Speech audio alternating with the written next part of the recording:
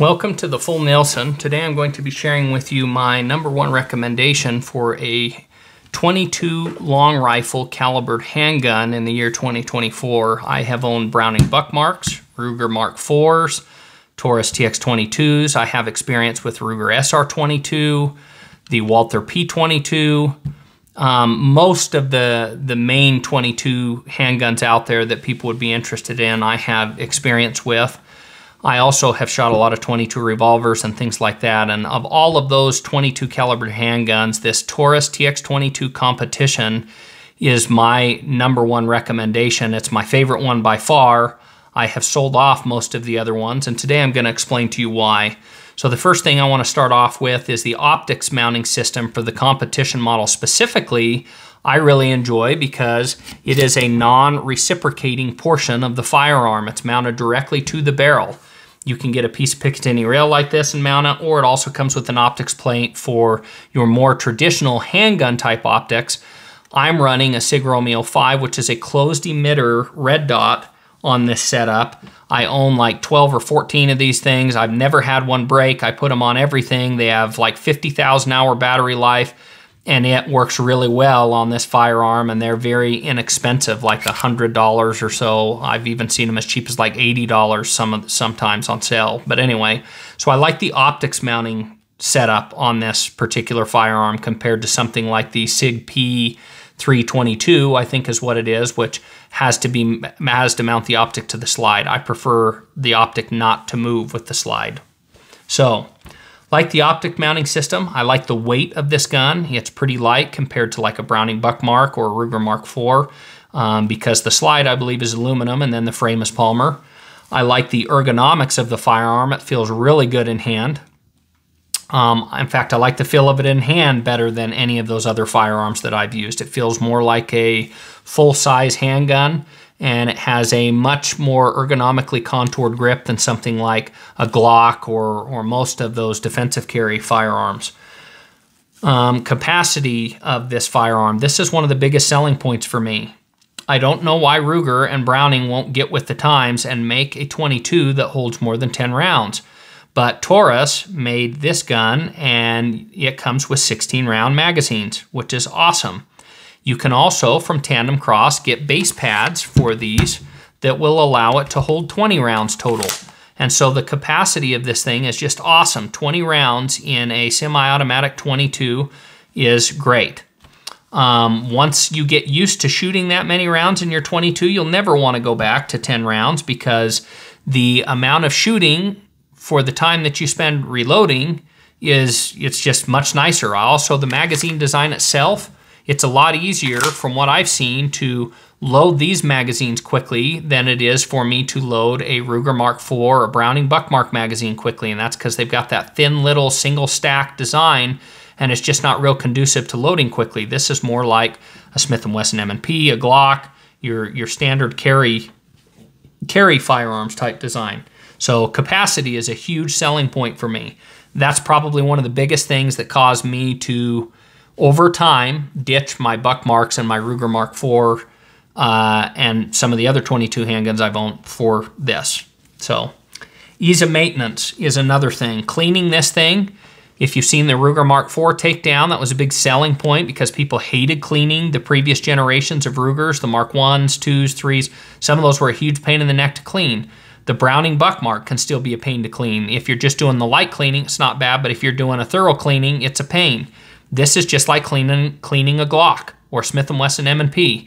You've got the little tabs here, dry fire the thing, slide comes off, very easy to clean. So ease of maintenance is another big selling point for me. Reliability. This is the most reliable semi-automatic 22 I have ever owned. I bet I've run 10,000 rounds through this gun. And if I had to throw a guess out there of how often I experience a malfunction, it is probably once every anywhere from 300 to 500 rounds I may be run into a malfunction with this gun. It is very, very rare. And as far as how frequently I have to clean this gun to keep it running, my Browning Buckmarks I'd have to clean probably every 400 or 500 rounds, or I'd start running into some hiccups This gun, I'm running 1,500 to 2,000 rounds between cleaning. I just run it until it is absolutely filthy, and it just keeps running. In fact, when it gets filthy, sometimes you can just switch over to something like a Gila Super Extra, and it'll just keep running. It's just very, very reliable, so I love it for that reason. The price of this firearm is another good selling point. These things retail for $360 up to about $450 for the competition model, maybe $375 to $450 for the competition model, depending on if you get the SCR model that comes with a muzzle brake from Tandem Cross, or if you just get the plain model with no muzzle device. It just depends on what model you select. So the price is great. Browning buck marks for the nicer Browning buck marks, and for the nicer Ruger Mark IVs, you're going to be looking at $475 to maybe $575 price range.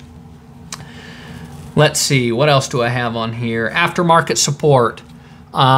These don't have as much aftermarket support as something like maybe a Ruger Mark IV, but they also don't need as much aftermarket support. These come with a better trigger from the factory than a Ruger Mark IV does, by a long shot in my opinion. They do have a lot of pre-travel. People who complain about pre-travel, I don't understand it, because you shoot to reset. The only time pre-travel matters is your first shot. You pull to the wall, pull the trigger. Every sequential shot after that, you just let that trigger go to reset, and that's all the farther that trigger's gone. People act like you gotta go the full length of that trigger every single shot, and you don't. So for people who actually understand how to properly run a semi-automatic handgun, you shoot to reset. The pre-travel thing is not a big deal. It does have more over travel than something like a Browning buck mark and some of those other guns, but I haven't found that to be an issue. In fact, I find that in terms of trigger performance with this, I'll get back to the aftermarket support in a minute, that I can shoot this gun much faster than I can shoot a Browning buck mark, or than I can shoot a Ruger Mark IV. Even with a really nice trigger in a Ruger Mark IV, I can still run this faster, because this reset actually helps you a little bit, kind of like a Glock reset helps you shoot a little bit faster.